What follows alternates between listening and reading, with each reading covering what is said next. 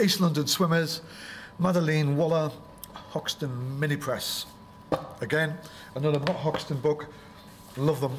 Here we go. Look at the size, A5, zine sort of size. It's really good quality.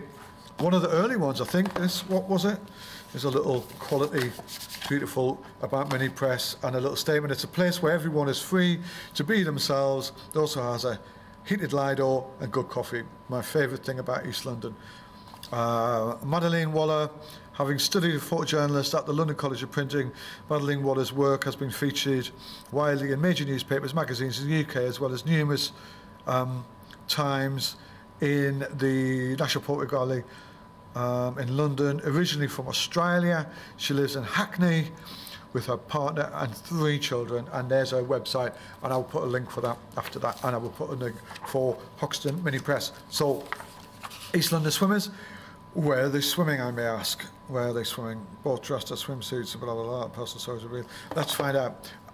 I would presume, in first glance, it's the Serpentine or somewhere like that in central London, but I may be wrong. We're going to, hopefully I'm going to find out somewhere in the book.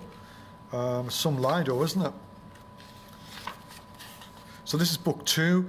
Book 1 is I've lived in East London for 86.5 years, which I've got and I haven't looked at yet. Book 2 is East London Swimmers. Book 3, A Portrait of Hackney by Z. Nelson, which I've looked at. So preface, the London Fields Lido, unveiled in 1932. Right. So it is, it's not where I thought it was. So that's the text by Robert Crampton, Hackney 2014. I'm not going to show you all of that, but I'm going to show you the Lido. And I'm going to drop this down a little bit so you get the full picture. So I'm not going to show you all of it. I think it's a portrait book. It is some establishing shots. I haven't really seen this for a while. I've just pulled it out of my bookshelf. Let's have a look. I don't know much about Madeleine's work. I presume she's a portrait photographer. I may be wrong, but I'll find out, and you can find out with our link. So this is name Stuart, age 37, occupation travel advisor. Quite an interesting first shot to start with. We've got a freezing cold Lido, and you've got a guy with a what looks like a North Face jacket on there. So it's interesting. And there you go. That's good. Right, I'm going to bring this even further down. So here's Stuart out of his cosy, in his clothes, in his cosy. Notice he's got the camouflage trunks on in both, and that, and he's got the camouflage. He's a travel advisor. He's got the camouflage jacket on. I've swum in outdoor pools all over the world: Australia, Singapore, Hong Kong, and recently in Jamaica. But the Lido is like having your own private beach in the centre of Hackney. It's known as Hoxton Beach, where you can get as many so many semi-naked people in London.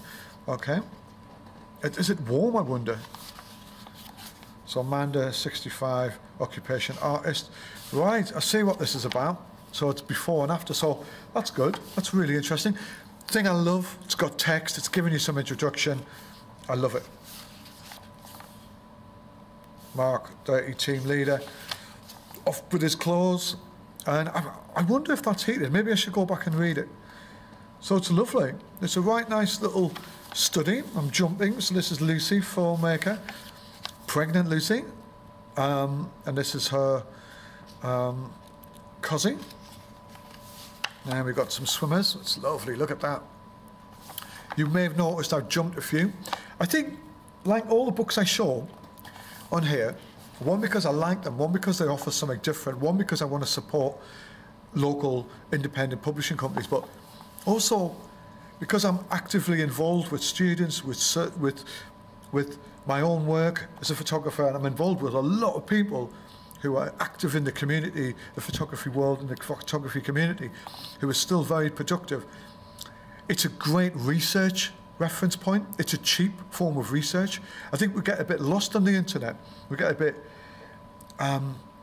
bit carried away in information, and sometimes having the real thing, the real, like, the goods in your hand to show how important it is to look at the finished product. So what I'm trying to get at is that the internet is good.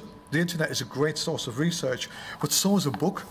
Because when you're doing a project, you want to start right at the end. You want to sort of say, well, what do I want my project to do? what I want it to be, what I want it to become, what I want it to look like, how do I want to present it. So if it's a magazine or it's a book idea you've got, it's great to get a book like this in your hands. The internet's good to look at the pictures, but when you're creating books, you need to have books in your hands. You need to understand what a book's about and how personal it is. So if I was doing a sort of similar project or a portrait project, I might want to look at this book as a sort of reference guide of how my book could look. No better way to do it than to get it in your hands. And the book market's great because these books go up in price eventually, and books are quite an asset and a very good commodity to have and invest in. Anyway, great shot, love that.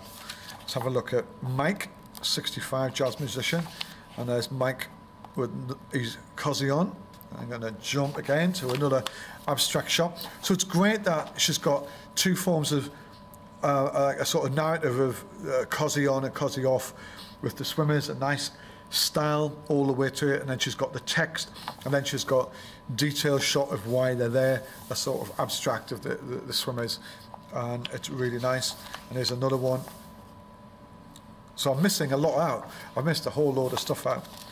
And here we go, Claire, 29, head of talent, and I'll put you all over the internet. And Claire with Cosy, she's Australian. Again, look at that, isn't that beautiful? Check that out. Look at that. Awesome. And I'm going to do one last portrait. It's Edward, 37, a writer, and there he is. Eddie's Cosy with a bit of text about him. So let's finish on this shot. So it's a lovely little project. I love the fact that it's been published. Something I probably wouldn't get to see. Now I know about the Lido. That's a great idea. I fancy doing it myself. But, you know, if you're doing a project and you want to do something similar, or you're doing a little local portrait project on something in your area, go buy this book.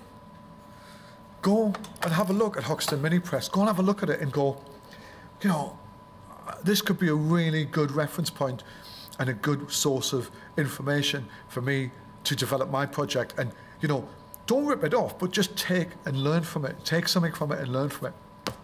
Anyway, thank you, Madeleine Waller. I'll put a link for your website, as I will Hoxton Mini Press. Cheers.